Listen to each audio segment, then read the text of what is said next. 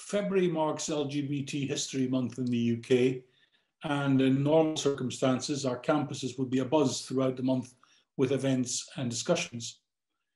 Unfortunately, the ongoing pandemic means that our celebration of LGBT History Month will be a little different this year, but we will still have a fantastic lineup of virtual events.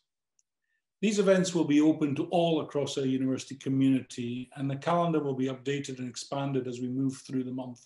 The theme for Scotland's LGBT History Month this year is Unsung. Across our various communities, we'll be looking to promote and highlight the stories, experience, and achievements of those that are marginalised and underrepresented within the LGBTQ+ community.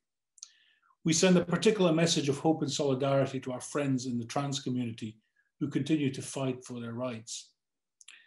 At the University of Glasgow, we deeply value the immense contribution of our LGBTQ+ students and staff. We're proud to say loudly that we're stronger and richer because of Team U of G's diversity. One of the strengths of LGBT History Month is that it shines a spotlight on that diversity. This year, we'll be thinking about the ways in which the pandemic has affected us all, but we'll be looking especially at the way in which unsung members of our community, including those who are unable to be themselves or who find themselves unsupported while lockdown continues, have faced the pandemic's challenges.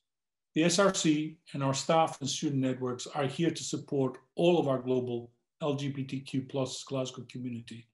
No matter where in the world a member of our community finds themselves, they'll find in Glasgow a supportive and welcoming home.